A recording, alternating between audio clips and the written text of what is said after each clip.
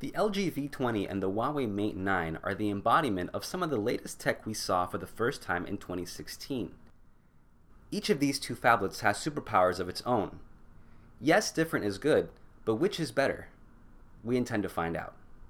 The first round in this face-off is looks and hardware features. Huawei has the upper hand with the fact that it has fitted a bigger screen and a bigger battery in a body that's as big as the V20's. Well, the Mate 9 is heavier, yes, perhaps a bit thicker too, but the rounded back distributes this beautifully. The Mate 9 is definitely the looker of the two. The LG V20 would withstand drops more safely with its military standard drop compliance. It also has a removable back cover, so you can swap batteries easily if you need to. Both phones have their fingerprint readers on the back. The reader on the V20 is somewhat harder to find without looking, but it also doubles as a really good power button.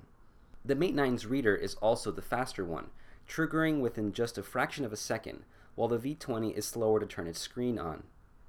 Both phones have USB-C ports, but the Mate 9 is wired only for USB 2.0 speeds.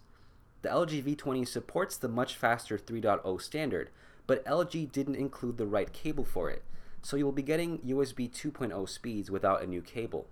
Looks are subjective, but we'll call this round a tie. These are some of the best phablets on the market today, and each is stunning in its own way. Our next round is about the displays. Both devices use some of the best LCDs on the market. The Mate 9's is physically bigger, but the V20's has almost twice the number of pixels.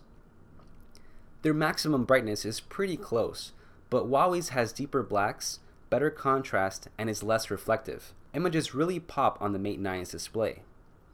The second screen on the V20 really counts here as well, and you can use it not only for notifications, we especially like it for multitasking. It can almost act as the taskbar does on a computer, allowing you to quickly switch between apps without invoking the task switcher. Again, we'll call this round a tie. If you count the LG's secondary display, you could say that both devices have similar sized screens. LG's screen is sharper, but Huawei's counters with better contrast. Battery life is an intriguing aspect of a smartphone's performance. The Mate 9 not only has the bigger battery of the two, but it's also got the faster charging, which is as equally important. You can charge its battery from 0 to 90% in only 1 hour. If there is one area where the V20 disappointed us, it has to be battery performance. The Mate 9 will give you almost twice the web browsing endurance, although when it comes to talk time, both phones were pretty close. The battery champion of the duel has to be the Huawei Mate 9. It's got a longer lasting battery that also charges faster than the V20's. Both phones come with the latest iteration of Google's OS, Android 7.0 Nougat, which means you get to benefit from all the new features. For starters, these include native support for multi-window, but there are also lots of tweaks to the notifications interaction. Notifications from a specific app are bundled together, and you can also quickly reply to messages straight from the notification area. You can quickly switch between the most recent apps, and there are other improvements under the hood like doze mode. Interestingly, both LG and Huawei have decided to hide the app drawer to offer a user interface similar to the iPhones, but at least they give you the option to bring it back. We like how Huawei allows you to have app twins, supporting 2 instances of the same app with different accounts. The LG V20, on the other hand, leverages its secondary screen to give you one-tap access to recent apps. In some LG apps, this screen even shows additional controls. As for the preloaded apps, we have got to say that LG has put more effort into offering value-added features in its own apps. We love that pervasive cloud integration in the multimedia apps. And also the manual controls in the sound recorder are unique. The Huawei Mate 9 still scored a narrow victory in the software round, mainly for its more advanced system settings and app twins. In this next round, we'll measure the phone's performances. If synthetic benchmarks are to have their say, the Mate 9 excels in both multi-threaded and single-threaded tests. The LG V20, however, does better in graphics, but only if the graphic-intensive content is rendered at 1080p resolution.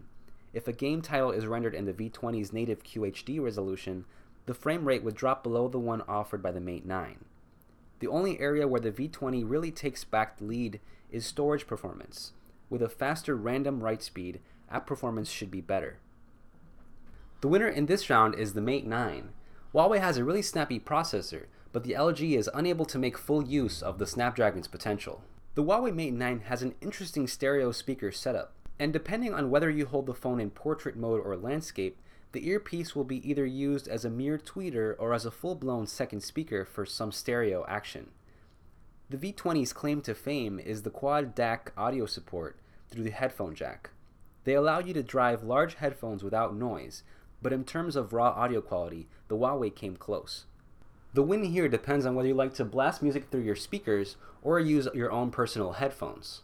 The loud stereo speakers on the Mate 9 are a plus, but the LG V20's more versatile use of headphones, both wired and wireless, are superior.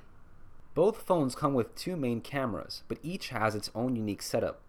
The marriage of a black and white sensor with a color one on the Mate 9 has allowed high-quality digital zoom, beautiful software-generated bokehs, and of course, awesome black and white photos. By contrast, the LG V20 doesn't superimpose the images of its two cameras, but instead, its second camera comes with an ultra-wide lens, which is amazing for taking landscape photos and shooting in tight spaces. The LG V20 camera has plenty of resolving power and will capture more fine detail than the Mate 9 in almost all situations. It's also better in preserving the highlights, even though it may be its weak spot. Sometimes whites don't come bright enough when the photos have a slight tint to them. Overall, we preferred the Leica look of the Huawei Mate 9.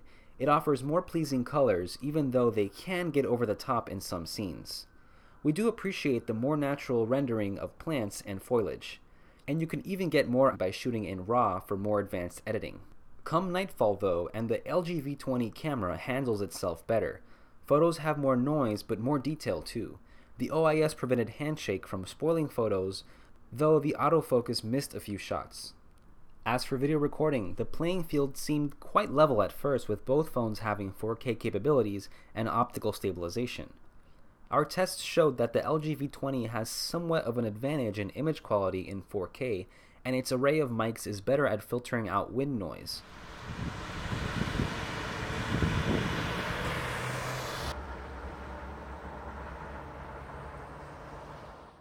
Going down in resolution to 1080p, it's the LG V20 that maintained flagship quality, while the Mate 9 just missed the mark, especially at higher frame rates.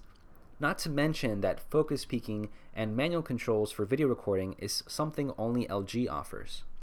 As for selfies, the Mate 9 dominated the competition, mostly thanks to the autofocus. It allowed it to snap a sharp image most of the time, while the V20's shots came out blurry regardless of the distance at which we shot.